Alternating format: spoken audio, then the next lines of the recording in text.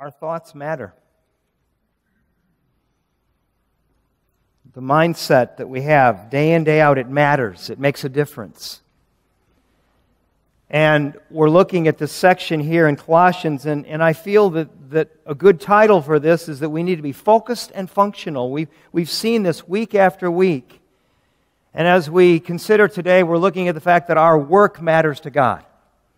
We're going to try to see how our work matters to God. And as I say that, I have a host of illustrations that I could use. It depends on time. It depends on really how God's Spirit leads through these moments. But I'm mindful that when I look at this whole passage or this title and this idea, mindful of two different things right here at the outset. Number one, I was like 10 years old when I got my first job. And it was a job on a farm, and I was working for my Uncle Neil. He paid me all of 40 cents an hour. And I remember that first paycheck I got from a week's work, and yes, I worked 40 hours. I got $16. And I remember how I got that check, and I said to my dad, I was saving for something that I wanted.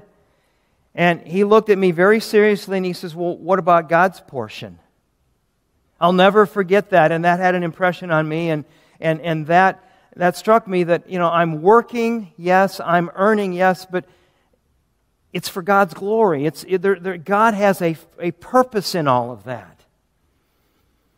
And then the second thing that comes to mind is I taught a 3-hour class for Moody on 2 different occasions, and the textbook for the class was a book entitled Your Work Matters to God. And the subtitle was A Theology of Work.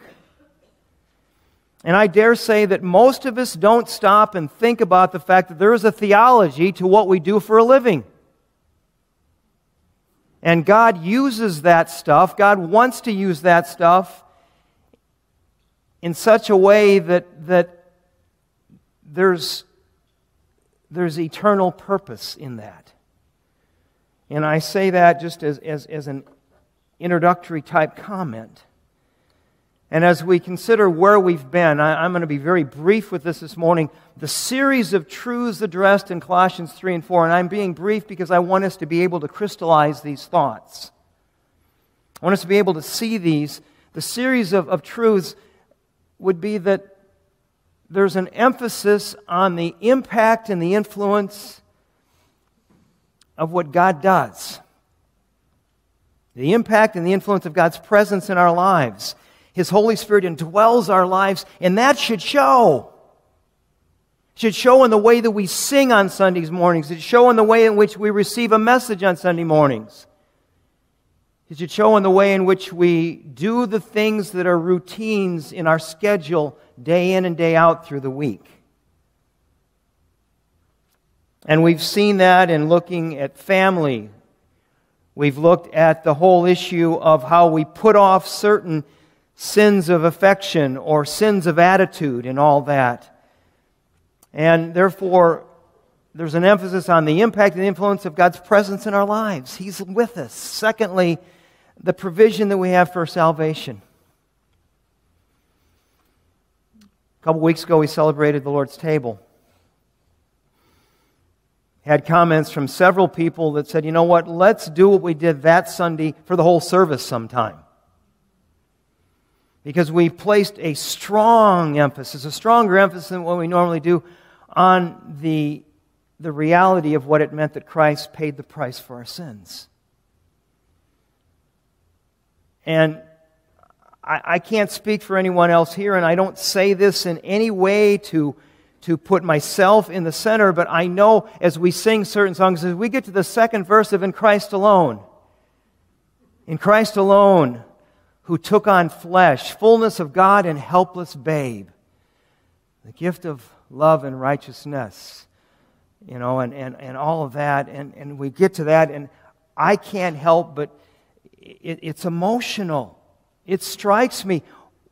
Why me? Why did He die for me?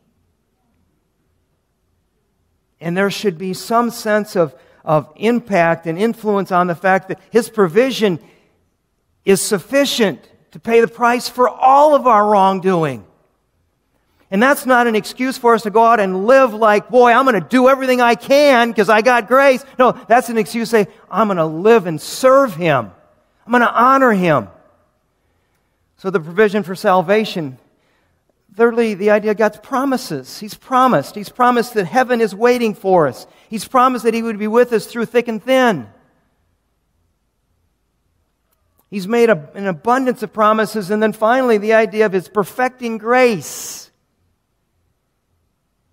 His presence, His provision for salvation, His promises say He's going to perfect me. He's going to change me. He's going to make me different. So we come to what I say here is a relevant reality that I need to accept. We've seen this over the last few weeks when we looked at the idea of husbands and wives. We looked at parents and children. We looked at fathers. We're going to jump farther into that whole concept today as we look at workers. But my dealings with other people, how I respond to folks, how I react to certain situations, how I listen or fail to listen. All those dealings with other people are an important indication of my relationship with Christ. When someone snaps at you, you should stop and realize if that person claims to be a Christian, that means there's something going on. When I snap at someone else, oh heaven forbid that I do, but I do, means there's something going on. And that's a relevant reality that we need to accept in our lives, that the way we deal with people is that important indication of the intimacy of our relationship with Christ. I added an I word in there. Now, we get to this section in Colossians 3 and the beginning of chapter 4, and reality is our work matters. It has to do with our dealings with people, it has to do with our relationship with Christ. And we see here that my relationship with the Lord, it should impact my efforts and my ethics. My efforts and my ethics in the work that I do. And we're going to define work here today, and we're going to go far beyond the idea of employment. Because I think Paul goes beyond that in this passage. When we look at the cultural circumstances that were there, he went far beyond the idea of simply working for someone and earning a pay. And my relationship with the Lord should impact the whole issue of the effort that I make and the ethics that I have in the work that I do, or in the effort in all that I do. And to make another statement here, my work matters to God. Why? Because the work I do is a gift from Him, the abilities He gives. It's a gift. And ultimately, my work brings glory, honor, and praise to Him. And I don't have a slide for this. I don't have something to point to when I say this, but I want to get you thinking a little bit. Ask yourself, how much does the work that I do bring honor, glory, and praise to God the Father? How much does it do that? And as we consider that thought, here's an essential truth that I want all of us to understand. This is a key area of presentation that Paul makes in this passage, where he says, if I claim to be a faithful follower of Christ,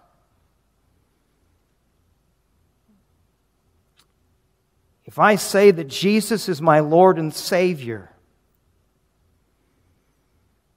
then understand I am always, every moment, every day.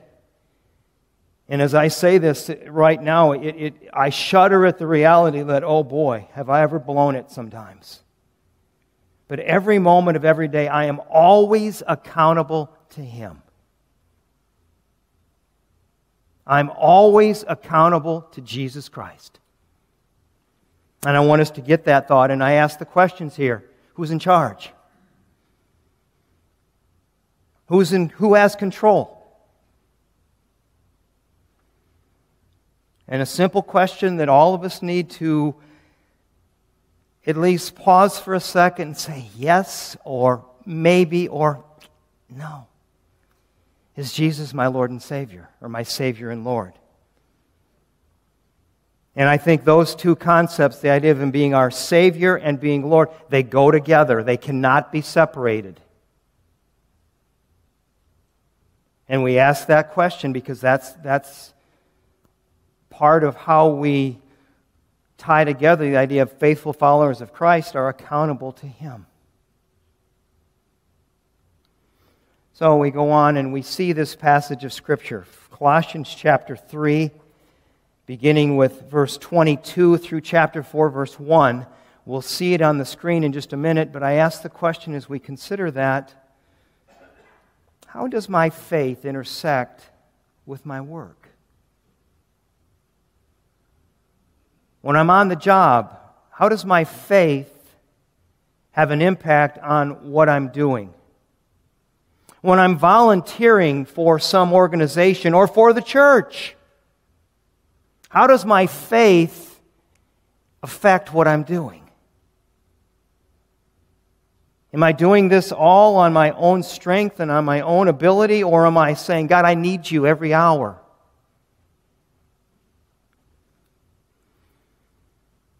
So we look at the passage. It's supposed to be, well, somebody told me it looks a little bit like an employee handbook. It was the best I could do with the one-dimensional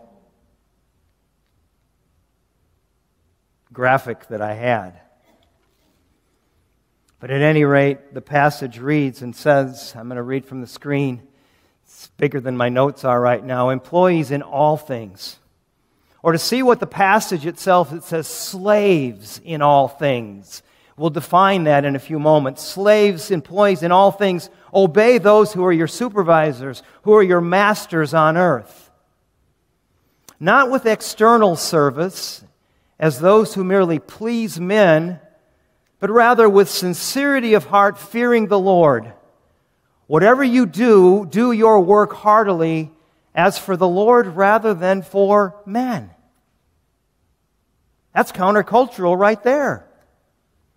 We go on reading, and he says, realize that from the Lord you will receive the reward of the inheritance. Therefore, in reality, it is the Lord Christ whom you serve. For everyone who does wrong will receive the consequences of the wrong which he has done, and that without any partiality. And then he concludes with a statement, chapter 4, verse 1, where he says, okay, masters, employers, bosses, grant to your workers justice and fairness, knowing that you too have a master who is in heaven. That's our passage. And as we take a moment, just a second or two, I want to bridge the gap, the cultural gap from Paul's society to our society. Because some people may read this passage and say, we don't have slaves, we're not slaves. And that's a true statement. And in fact, slavery through history has gone through a host of changes. But let's not be foolish and say that slavery in that day and age was easy, because it wasn't. So we ask two brief questions. Why did Paul seem to accept slavery? Once again, let me say, you don't have room on the notes. You can write down what you want to write down, but I will give anybody that wants these notes to you. We'll make copies and get them to you. Why did Paul seem to accept slavery? Well, first off, let's realize he never condoned it, nor did he condemn it. Neither one. Jesus never condoned slavery. He never condemned slavery. Secondly, we see that, historically speaking, there were approximately 60 million slaves in the Roman Empire. 60 million. They say that probably over half the population of the Roman Empire were slaves. Over half the population. Thirdly, we see that 90 to 95% of the work was done by slaves. Those that owned the slaves didn't do much. Thirdly, we see that Paul's message to those who were followers of Christ was contrary to the cultural norms. He was countercultural. He said things that the government leaders wouldn't have liked or didn't like. He said things that the slave owners didn't like. He said things that the slaves didn't like. And finally, Paul's focus was always, I think most every word that Paul wrote was focused or centered on the gospel of Christ. When Paul says in 1 Corinthians chapter 9, he says, we do all things for the sake of the gospel. And I think that the church today should recognize that we do all things for the sake of the gospel. Therefore, the gospel should be right at the center of where we live. But we see that as the first question. Secondly, is there any appropriate link between then and now? How do we look at those slaves and those masters and relate to that? Well, very simply, one statement based on Paul's analysis, based on what Paul says throughout his writings, especially here in this passage, slaves and masters in his culture and society would have a very similar relationship to the role of employees in ours. He didn't get involved in the political issue of whether slavery was right or wrong. He just spoke truth and said, okay, if you're working for somebody, whether it be as an employee or as a slave, and that somebody is your supervisor, there's a certain aspect of impact and influence should happen if you're a follower of Christ. There should be a difference in what you do. So we can say when Paul says to the slaves, do this, do that, he's talking to those of us that work for a living. When he talks to the masters, he's talking to those of us that supervise people as part of our role. So I think it's very simple in that regard. But now, as we go into the intersection between faith and work, how do they collide, so to speak? Is there a collision there, or is there a growing together of faith and work? And I'm not talking about theology in we work for our salvation or we just trust God for salvation. That's not what I'm talking about. I'm talking about the idea of our belief system and our value system in how we do what we do. So the intersection there between that, first off, I've got 5 things I want to point to. 5 things I want to consider as we look at this. First of all, I look at the task of servanthood. The task of servanthood. And we look at the passage and we see employees or slaves, in all things obey your supervisors on earth. Not with external service, as those who please men, but instead with sincerity of heart, respecting, reverencing, fearing the Lord. So what do we do first? We define the word servant. Can that mean anything but slave? Because that's really what the Greeks, when they heard that word, they saw it as slave, yes.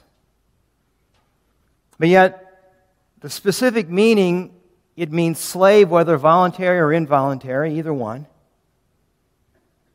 Secondly, it meant one who was devoted to the best interests of another. One who is devoted to the best interests of someone else, like an employee is supposed to be. Or thirdly, one who was dedicated to a specific task, role, or project.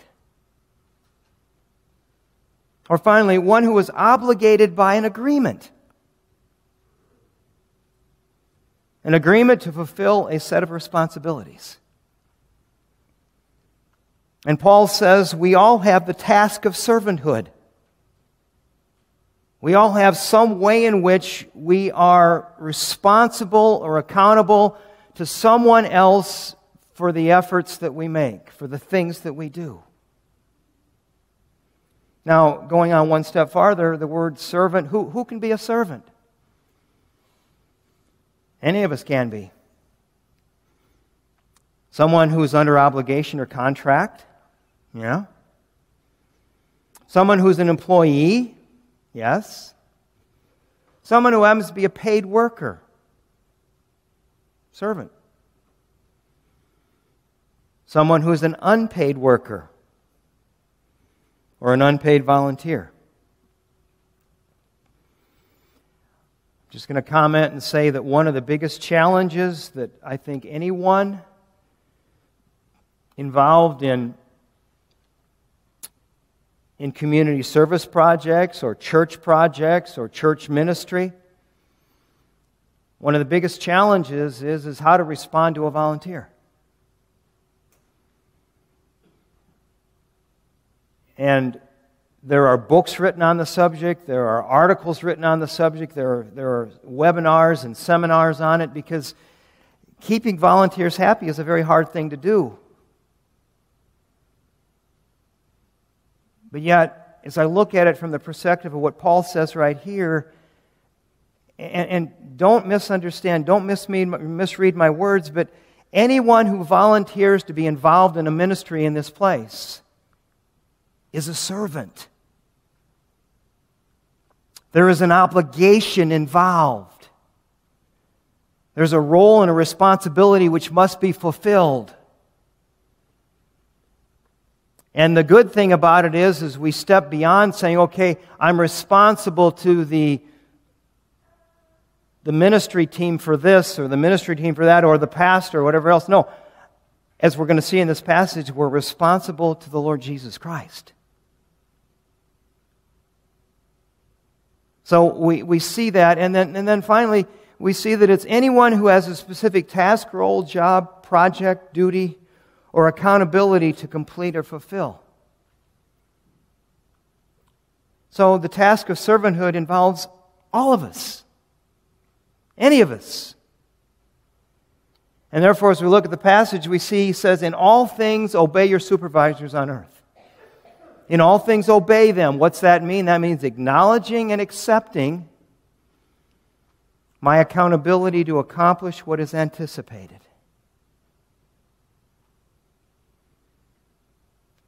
It's far easier when we're getting a lucrative paycheck. I've got friends, I've got folks that I know that are involved in various part-time jobs or full-time jobs. I've got a friend who's a pastor in another community, and in order to pay his bills, he's got 3 part-time jobs besides the church. And, you know, he's inundated with that sense of, well, I got so much to do and so many things to do and this and that. And the reality is he says here, in all things obey your supervisors on earth. How many people do we have to obey? How many masters do we have to follow?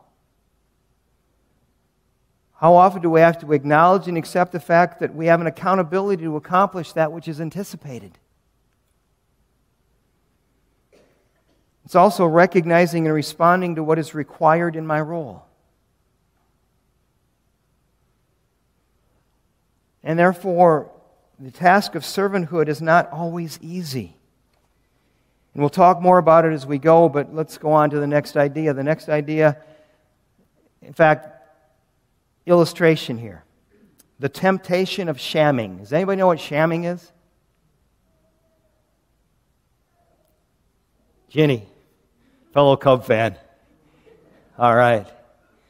Well, I didn't know what it was until, actually, the year was 1973. I was a military man. I was serving our country in the Army, and I did my job with a sense, and I wish I could say I was doing it because of my relationship with Christ, but it wasn't. It was because of the work ethic where I grew up. But nonetheless, I was doing my job like crazy. And finally, one of the guys in the office down at Fort Knox came up to me and says, "You know what? You need to do more shamming." Well, what's that? He says, "Well, you need to look busy and not be doing anything." And what? You need to look busy, but you don't have to be doing something. And it's funny because that year in the Kentucky Derby, how many of you have followed the Kentucky Derby at all? Does the name Secretariat mean anything to you? Well, Secretariat won the Triple Crown that year, and he won the Kentucky Derby, but the second place horse in the Derby that year, his name was Sham. And everybody in our office was cheering for Sham. Well, as I give that story, as I tell that thing, there's a temptation to look like you're busy, but not necessarily be accomplishing anything. And I look at the passage here, and he says, "Obey, not with external service, as those who please men, but rather with sincerity of heart, fearing the Lord. Whatever you do, do your work heartily, as for the Lord rather than for men. Realize that, ... There's more in the passage. We'll look at that in a moment. It is Christ, the Lord Christ, whom you serve." Realize that. And when we look at the whole issue of shamming, as I said, it is to pretend to be doing something when you're actually not actually doing. That you're not actually doing. I was saying it in my words rather than reading the screen. Forgive me. I'll say that again. To pretend to be doing something that you are not actually doing. That's shamming. Or, in fact, it's in the dictionary. Maybe not all the dictionaries, but I know it's in the dictionary because I looked it up. Is to present a false sense of reality. And I throw a little thought down at the bottom of the screen. When the boss is looking, everyone appears to be doing their job. True statement? Yeah. In fact, when the boss is looking, maybe you're a very conscientious worker, but when the boss walks in, does not some sense of fear and trepidation oftentimes come on? Oh boy, got to make sure I'm doing well now. And when we look at the whole question of external service of that as those who please men, let's realize something. People pleasing, I know this is going to step on toes, it steps on my toe. But people pleasing involves self-focused motives. It's about me. People pleasers are doing it for their own ego. And I know some people say, "No, I don't."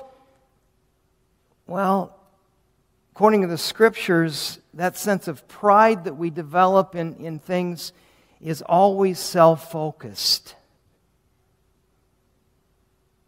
I think we need to be oh so careful that we don't fall into the trap of shamming.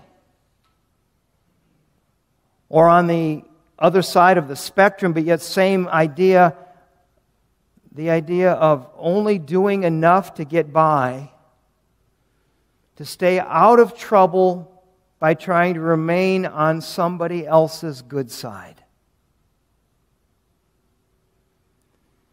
And this passage is saying, when it's external service in order to please men, realize that problems set in. It's not healthy. It's not good. Somebody says, "Well, you're always supposed to please others." I don't deny that. But let's get God in the center of the focus. Let's realize that if I'm pleasing others to please myself or for the sake of things that are strictly earthly, that's not ever what God intended. I should want to bring honor and glory to Him by pleasing others. That should be my reasoning. And as we look at that, let's realize that my true character, who I am, shows the most when I'm alone, or when I think no one else is looking. It's been said by so many different people that I can't give all the names to quote it. But my true character shows the brightest or the most expressively when I'm all by myself and nobody else is looking. And notice what he says, or what I say here at the bottom, this slide. But I must always remember that I can never present a false sense of reality in God's presence. I can never fool God. God sees all of it. He sees everything I do. He sees the whole aspect of my efforts, my ethics. So therefore, realize that there's a temptation to please men in a way that isn't healthy.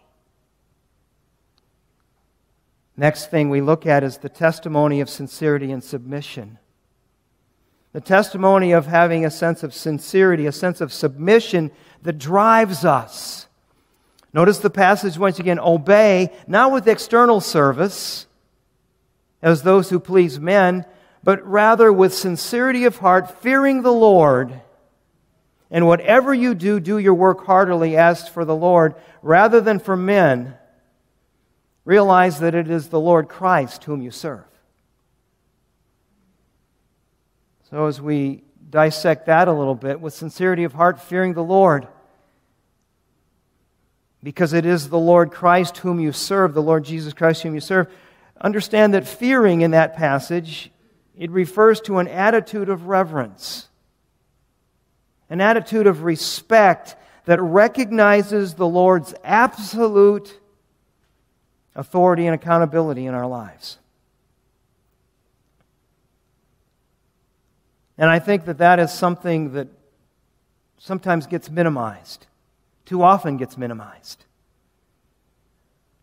And literally that involves submitting to Him, saying, okay, you are Lord, you are. And I don't think that's a subsequent decision after salvation. We are saved by the Lord Jesus Christ, the Master Jesus Christ.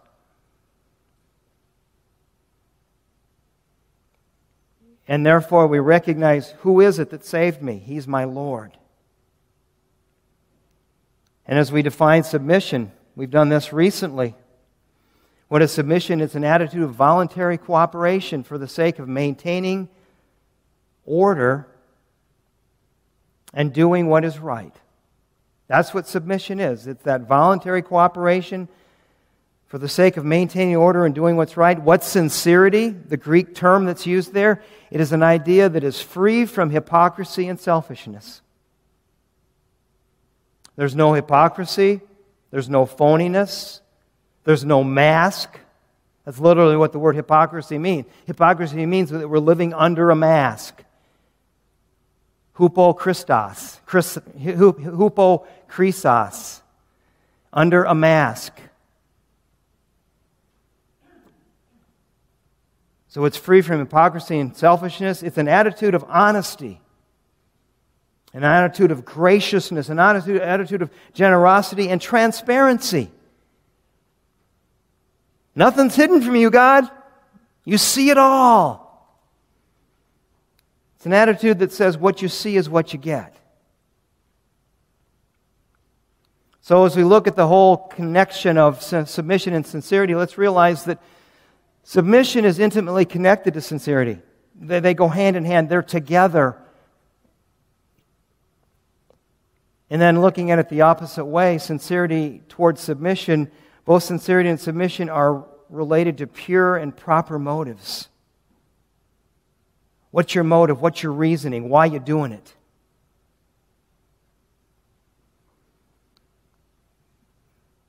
As we consider the question of submission and sincerity, understand that our attitudes and our actions reflect our true character.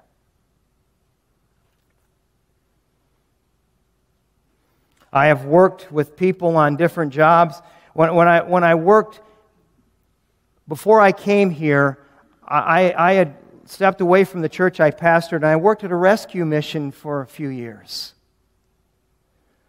And as I worked with different people there, I had a lot of folks in community service that were working for the court system. They were involuntary slaves. Literally what they were. And it showed. There'd be times when I'd have another guy with me going to pick up donations for the mission, and I found myself doing all the work because the other person had no relationship with Christ and was saying, hey, I'm serving my time, and that's all I'm going to give you is time. I'm not going to give you any work. And the attitude and the actions reflected true character there. And I think it's vital for us to see that it is essential, it's necessary that followers of Christ carry out our roles and responsibilities as a reflection of that relationship we have with our eternal Savior. I'm going to tell a story. I've met this guy one time. I really didn't know him, but he's a man that was at the seminary. He graduated from the seminary where I went before I was there. He was involved in a church ministry and determined that he needed to answer God's call to go to the mission field. So he was raising funds to go to the mission field, and yet he needed to provide for his wife and family. He had 2 children and tried to provide, and he got a job with a construction company. His name was Todd. And Todd's working with this construction company, and they were working under seriously adverse conditions on a regular basis. And one day, the weather was bad, the working conditions were bad, and every worker on the job except for Todd walked off. And yet the boss had asked them to move all kinds of building supplies from the bottom floor to the top floor of the building. Todd determined, that's what I got to do. And all day long, actually for overtime, he carried these supplies up. He thought nobody was watching. It didn't matter because he was going to do it for the right reasons. Well, little did he know, but there was a general contractor who was on the job site throughout the day that he didn't see. He was so busy working. And the general contractor was so impressed that he had to know, what is it that drove you? What is it that you were by yourself? Nobody was watching. You could have just punched the clock and said you were there. Todd said, I couldn't do that because that would be a dishonor to my Savior. And not only did Todd get commended for the job that he did, but he had opportunities to share his faith with many other people in the administration of the company because he was different. And I think it's vital that we realize there's a testimony to our submission and our sincerity. And it says here in this passage, whatever you do, no matter what it is, what you do your work heartily as for the Lord rather than for men, knowing that the Lord will receive from the Lord, you will receive the reward of the inheritance. Now, let me just say, he's not talking about some special provision that he's going to make for us. He's talking about the reward of the inheritance of Jesus Christ that we receive because of our faith. By grace, we're saved through faith in Jesus Christ. Ephesians talks repeatedly. Colossians mentions the inheritance that is awaiting for us in heaven. Did I work for that? Did I earn that? No. But it's promised. And in view of that promise, I work to honor my Savior. And we do our work heartily. What's that mean? It means with enthusiasm, with devotion, with dedication, and with drive. Do our work heartily. How many of us can be seen as doing our work that way? And I'm not pointing fingers because I don't know. I just know when I look at that, I think to myself, I need to keep on keeping on.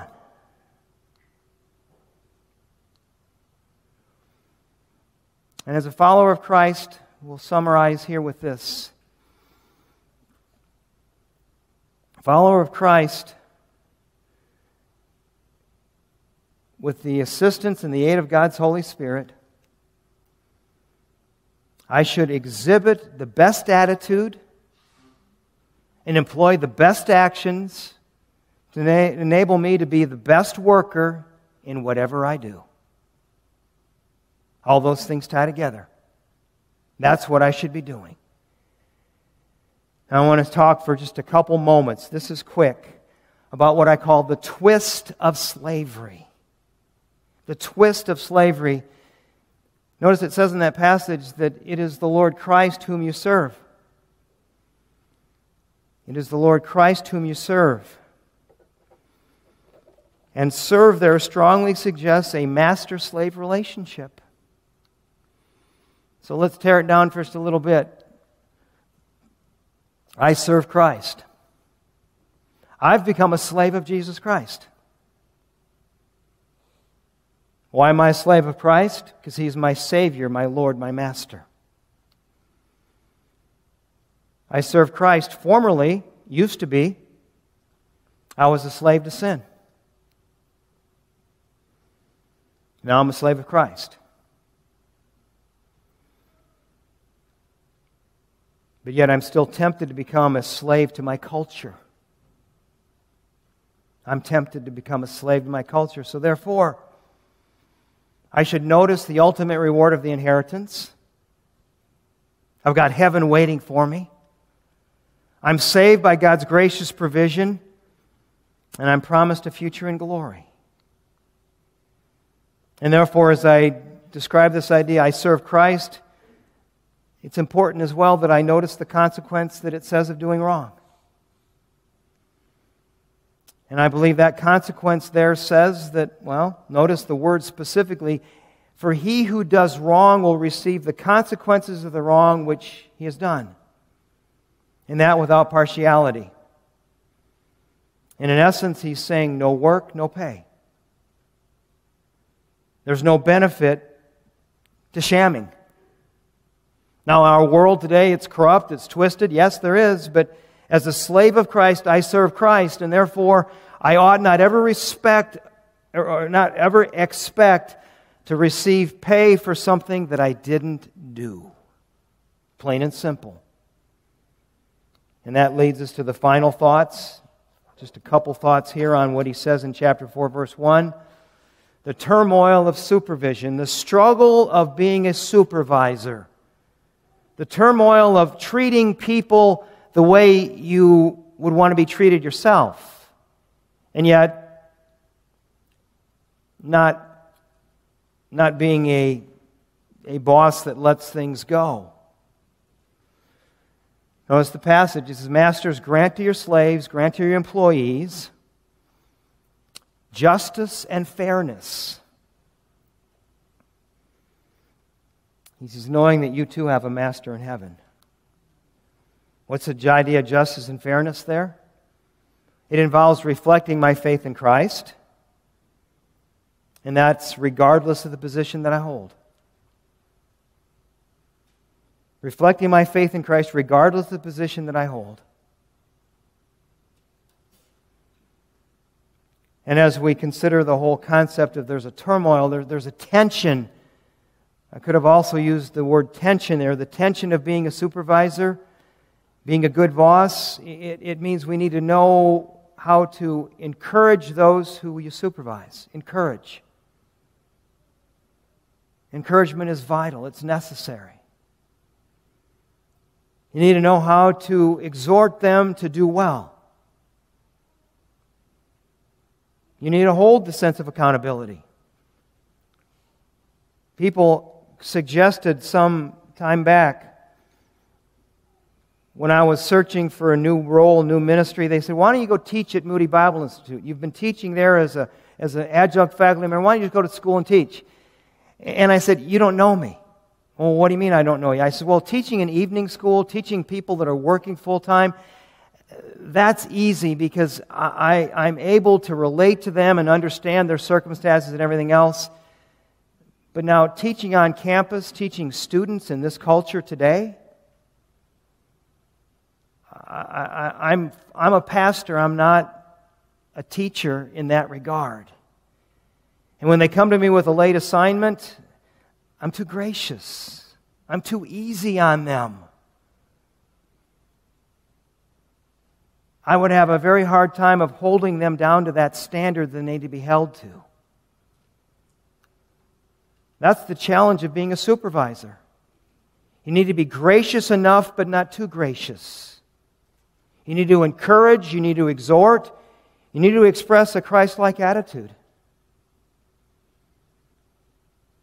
And you need to honor the Lord in all that is done, everything. So what do we learn from this? What do we apply from this passage? What do we take home and say, okay, this is something I need to work on? Well, first off, understand that for each of us, my actions and my attitudes always speak louder than my words. My actions and my attitudes speak louder than my words. Well, I'm a Christian, but yet when my work habits don't appear very Christ-like, then there's a problem. And my work matters to God. God cares.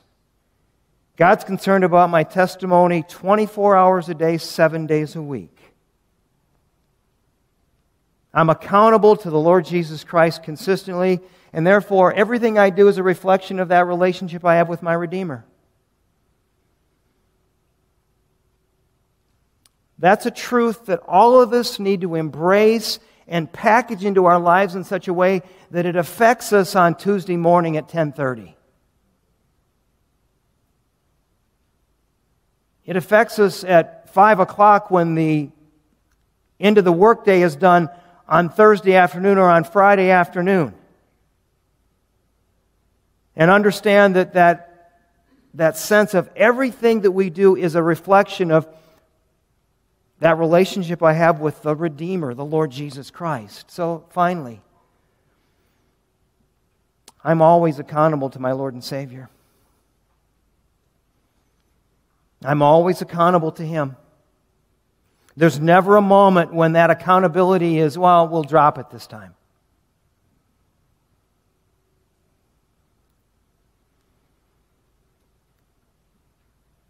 So, as we draw a close, let's just say this. For each one of us, I should live my life for the glory of God and for the sake of the gospel. Let's pray. Father,